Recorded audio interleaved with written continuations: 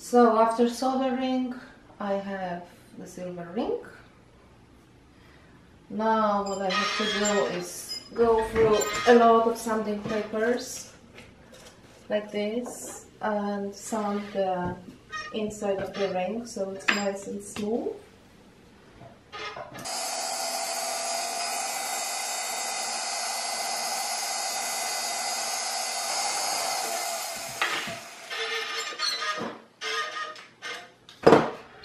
There's a lot of repetition in making jewelry.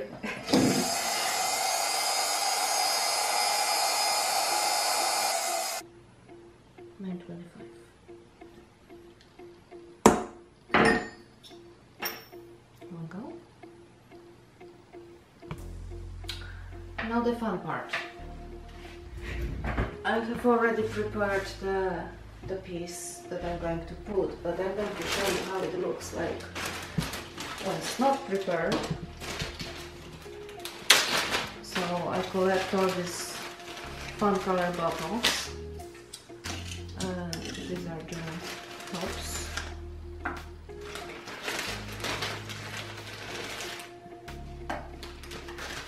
Different colors. So I cut them. I use a lot of sandpapers, different grades of sandpapers to make it nice and smooth.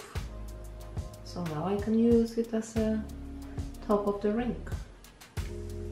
Oh, here we go. In this episode of the Kosciuszko Foundation series Artist in the Spotlight, we are visiting the studio of Jowita Allen, a Polish-American jewelry artist from the Washington, D.C. metropolitan area.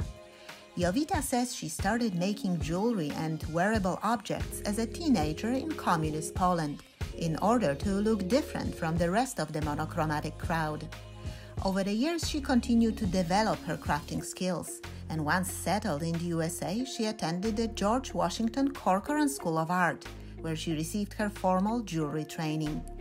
After many successful years of creating artistic jewelry featuring sterling silver and various semi-precious stones, Jowita started exploring new forms and materials, pushing the limits of what's traditionally considered to be jewelry. Today, she uses alternative materials such as rubber, wood, nylon, and recycled plastic to produce short series of one-of-a-kind jewelry pieces. Drawing inspiration from the contemporary urban life and making references to organic forms, she creates modern jewelry that illustrates the aesthetic of sophisticated minimalism. I always was making some kind of craft or art. Even as a young person in Poland, especially during the times that there were many things that that you could buy to look different, I was making my own clothing, my own jewelry and other accessories to just to look different than the other people. So I was knitting, I was crocheting, I was embroidering, beading, did a lot of different crafts. So by the time that I came to America, I decided to make it my profession because it was always my passion. I finished a program at the Corcoran College of Art in the jewelry department, where I was learning traditional metalsmithing and spent few years on learning how to work with metals, how to work with stone setting, how to make different metal forms. Somewhere in this artistic path, I decided to work more with alternative materials, and mostly I concentrated on plastics, especially recycling plastics, which I use in my jewelry until now, and this is one of my main materials. And you use a very unusual plastic that is made of plastic bottles. Yes, I collect. Can you show exactly what you're using to make your jewelry? Like the piece that you have on you actually is made of plastic bottles. Yes, isn't it? Yes, so I collect plastic bottles, and you can see in my studio there are boxes and boxes of plastics, which I then cut into pieces and use heat to shape them. And make jewelry. How do you come up with these different colors? Do you use paint? No, actually I do not dye them. I collect bottles in different colors. Very often I have to travel to, and when I travel I find interesting bottles in different countries. Poland is a huge resource of my materials because Polish bottles are very colorful and interesting. So every time I go to Poland, I bring some plastics and then work with them here in my studio. My designing process usually starts from the material. So I find an interesting material. Is it a bottle or is it some other alternative material that I use, like rubber or other things like acrylics, and I just look at it and try to imagine how it could look in a different form. So definitely the material has to inspire me, and this is the base from which I come with the design. Hardware stores are one of my favorite places in the world because there's always something interesting that I can find there. And very often I use some materials that are usually used for construction, that I can translate them into my jewelry pieces. So just like these ones, which are made out of window sealer, and that was the series that was called Entangled. I had some necklaces and earrings and brooches. So these are made out of expandable foam, and this is another material that you use in construction.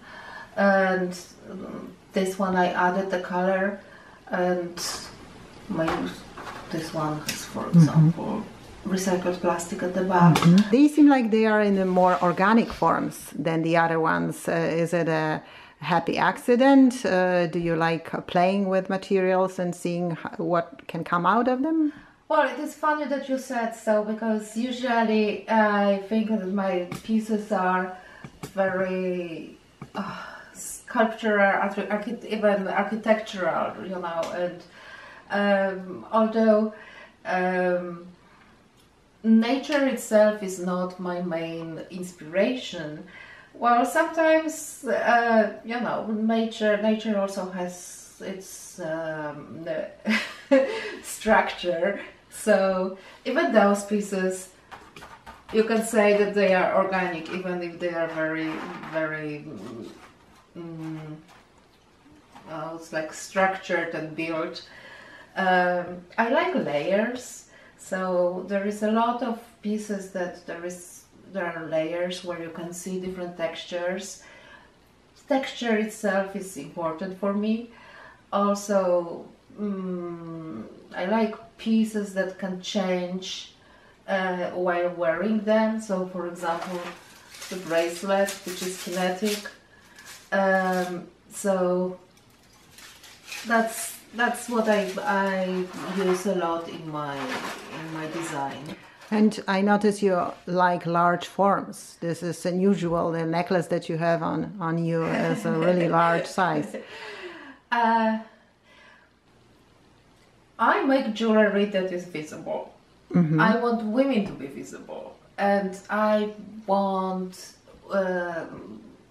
I mean, I don't want to say that I'm using women as models for big models for my little sculptures, but I think jewelry is something that can show your mood, can show your character. So that is why I want women to be visible, and I make jewelry that is visible. I also think that my jewelry has a sense of humor. I need a certain sense of humor, which is important because it's also nice when people smile at you when you wear it. And I want this effect. So I want the effect of visibility, but also showing something unusual. And treating jewelry as a form of art, as, like you mentioned, a wearable sculpture, right? This is how I see most of my pieces. I think they are. They can be displayed on the wall, or they can be displayed on your neck.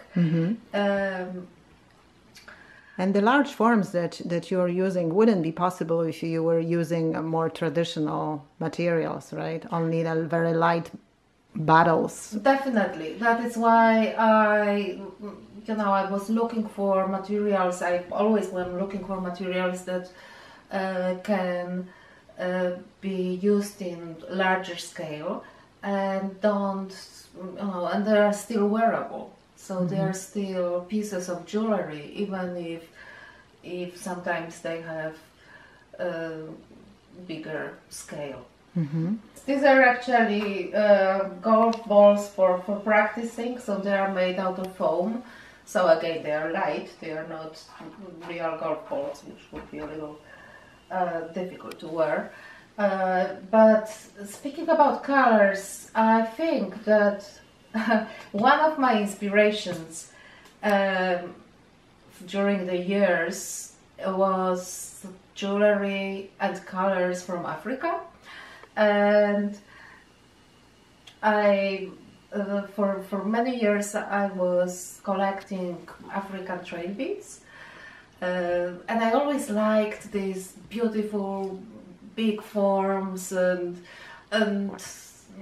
colors that were used in it. So I'm trying to translate it into my materials and my aesthetics, your sensitivity.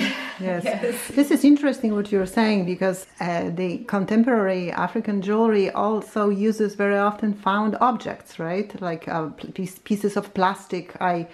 I came across African jewelry items, and they were made out of rubber, also used bottles, plastics. This is the beauty of recycling or upcycling, that you can actually take any materials that you want, and you because of the availability of it, there is room for experimenting and trying to find your own way of using these materials.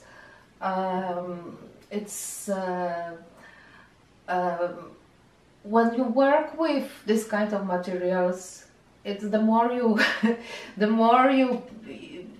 time you spend with them, the more ideas come, and it's very funny because the possibilities are endless.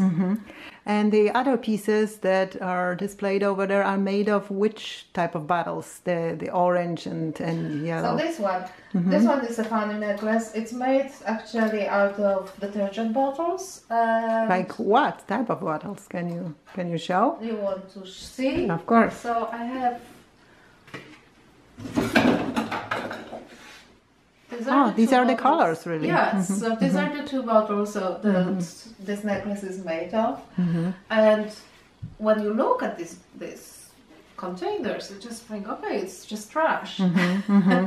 What type of material did you use for this? You're talking about this, yes. So these are pieces made out of acrylics, and actually I got them from a friend of mine, and they were some samples of acrylics from something. And so what I did here was to carve the backing actually of this piece, and then I set them in silver. So I have pendants and rings. Each of them is different because they are by, made by hand and carved by hand. So. And the one on the very bottom, the darker. Another recycled plastic, another recycled bottle, and this one is made out of another, I think, shampoo bottle or something, and sterling silver. Jowita, thank you so much for opening your studio doors to us and telling us more about how you actually use recycled materials in your forms of art. Thank you so much. Thank you. The pleasure was mine. Thanks.